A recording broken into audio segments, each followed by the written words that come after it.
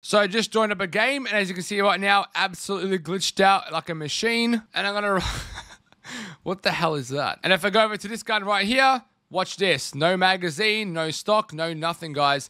It's so fun to play like this, so if you guys want to do it, I'm going to show you how to do it right now. And let's take a quick look at my sponsor for this video, Mitch Cactus, because he offers a range of services for Modern Warfare 3, including camos, and more camos for both Modern Warfare 3 and Modern Warfare 2. He's also got pre-made accounts for Modern Warfare 3, and then also zombie schematics boost. You got the nuke skin boost, over 10,000 customer reviews. We can check out yourself. Go ahead and use code Joey for 5% off. Links in the description. And now let's get back to the video. The ones like this are pretty cool because it's not going to take any change in the way you play. Like as you can see right now, I can aim perfectly. It's not like the sniper where you can't see and can't aim properly. It's like you can play the same. It's just a bit cool how there's no magazine and it looks a bit weird. So go ahead and do that, guys. But it's up to you guys. I'm going to show you how to do it right now anyway. So let's go ahead and do that right now. As I said about 55 times, let's do it right now.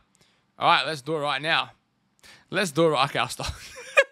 So to start off, guys, it has to be a base weapon. It can't be on any blueprints. Make sure it's a base weapon and not a blueprint. So if you got blueprints, don't equip those bad boys. Equip the base one and then do the glitch from there. I'll show you how to do it on all these guns right now. The only thing you need for this is a mouse and your console, and that's it. That's all you literally need to do this glitch. So remember, guys, you can do this for any gun and any attachment. I'm going to be doing this on the barrel because that's what I just want to do it on, but you can do it on any attachment, guys. Remember, if it doesn't work on that attachment, though, if you go into the game and it's not glitched out, come back and do it on another attachment. Let's experiment with it. But as far as I know, you can do it on any attachment. So what you want to do is connect your mouse to your console, to your Xbox or PlayStation.